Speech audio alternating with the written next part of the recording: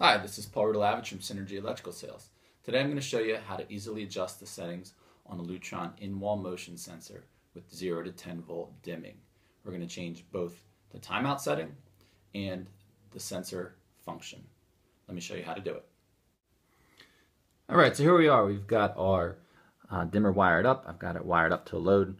Turn on and off. We just hit the middle tap switch. Dimming is over here. Very easy to use. We're going to look at changing the settings today. So over here on the left, up here, we're going to use these LEDs to check where we are. So I press that. The LEDs correspond to the settings below. This is where we would change the timeout. So you can see 30 minutes corresponds to the top LED, 15 minutes to the second, 5 minutes to the third, 1 minute to the fourth. So right now I press it and we're set to 5 minutes. If I want to change it to 15 minutes, I'm going to go hold this down until it starts to blink. I'm going to let go. I'm going to press it again to scroll through. And now it's up to 15 minutes. I'm going to hold it again until it stops blinking. I let go. It's that easy. All right, so now we're going to go down here where we've got the mode. Okay, again, these correspond to the top level LEDs. So I press it now. It's set for vacancy. That means I have to press the switch to get the lights to come on when I enter the room. If I want to change it to occupancy, I'm going to do the same process. I'm going to hold it down. Oh, excuse me, did the wrong one. Now it's timeout. Got to go down here.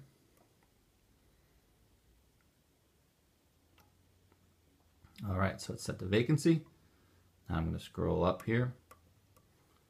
Now it's correspond occupancy. Occupancy. I'm going to hold this for about 3 seconds till it stops blinking. And now we've got it set.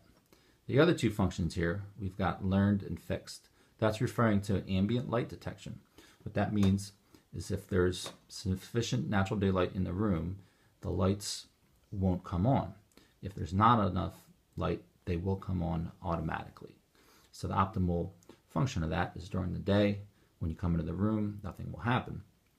At night, when you come into the room, the lights will come on automatically. We've got two settings, a learned and a fixed. Learned means that the sensor remembers the daylight level that you like. So you enter the room, if you press the lights on or off, it will adjust accordingly. Fixed means it always looks for the same light level. And again, if we wanted to do that setting, we're going to hold this for 3 seconds. Scroll down here. It's matching up here, fixed, fixed. And we're done. That's how you change the settings over here. On the right side, this is sensitivity settings. Again, corresponds to the LED over here. We have it at high sensitivity, which we're going to recommend for most applications. And then this Alt button is for advanced programming, which we might talk about in a future video. Thanks for watching.